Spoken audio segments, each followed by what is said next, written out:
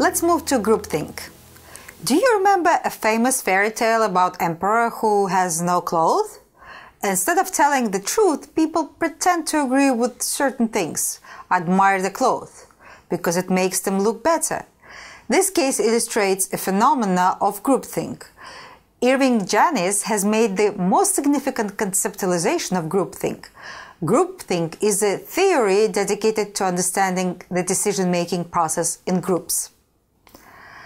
Janis originally defined the term as a mode of thinking that people engage in when they are deeply involved in cohesive in-group, when the members striving for unanimity override their motivation to realistically appraise alternative courses of action. Janis in 1972 defines groupthink as a negative group phenomena characterized by a lack of critical evaluation of proposed ideas or courses of action that results from high levels of cohesion and high conformity pressures. Janis referred to this tendency as a concurrence seeking. The rationality of decisions is distorted by dysfunctional group and social forces because members come to prize anonymity and agreement over considering all courses of action rationally. The basic terms of the groupthink theory is antecedent conditions, corresponding symptoms, effect on decision processes, and ways the phenomena might be prevented. Janis observes three conditions that lead to groupthink: high levels of cohesion, specific structural characteristics of the environment in which the group functions, excessive conformity pressures.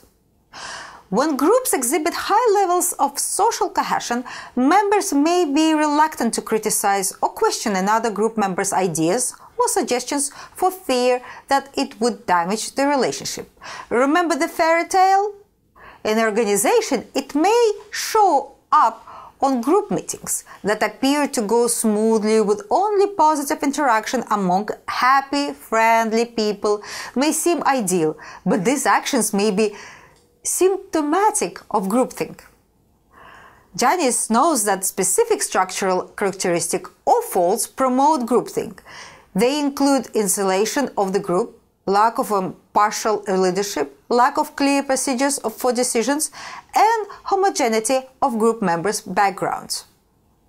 Internal conformity pressures may still lead group members to withhold criticism of an idea because the norm is to defer to decisions made by organization, leaders, or majority of group members. External conformity pressures because of independent reward of punishment, time pressures, or an aggressive leader are also factors that can lead to groupthink. There are 8 symptoms of groupthink. Let's discuss each of them.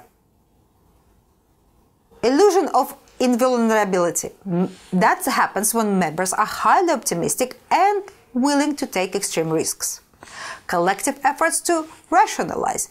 Members cast doubt on validity of information that brings into question assumptions made. Illusion of morality. The moral consequences of a decision go unexplored because group members do not question the morality of the group. Excessive stereotyping. The group views rivals as too evil to warrant serious negotiation with them, or too weak or stupid in efforts to defeat the group. Pressure to conform. Pressure is brought to bear against those members who disagree with the group, often through claims that such disagreements are indicative of disloyalty. Self-censorship. Members do not voice dissenting or contrary views to the group consensus. Illusion of anonymity. There is a false perception that members have achieved a consensus. Silence is consent. Self-appointed mind guards.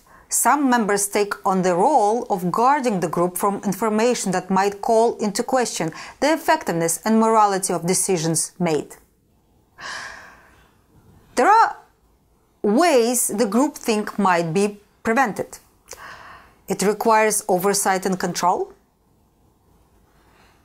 It should embrace whistleblowing, allow for objection, balance, consensus, and majority rule. According to Hart, to overcome groupthink, members of a group should follow these recommendations. Require oversight and control, which means develop resources to proactively monitor ongoing policy ventures, establish incentives to intervene, link personal fate to fate of group members. Embrace whistleblowing. Avoid suppressing concerns about group processes. Continue to disagree and debate when satisfactory answers are given. Question assumptions. Allow for objection. Provide for group members exits. Do not play down the moral implications of course of action. Acknowledge private concerns about ethical issues in the group. Balance consensus and majority rule. Relieve pressure on groups in minority positions. Dissuade the development of subgroups. Introduce a multiple advocacy approach to decisions. The theory of groupthink has retained its appeal in the years and has been applied to diverse groups, not only groups in crisis periods. However, some scholars believe that the focus of the theory is primarily on decision-making groups, juries, councils, etc. In this lecture, we have presented antecedents and symptoms that lead to groupthink and identified some ways to prevent it.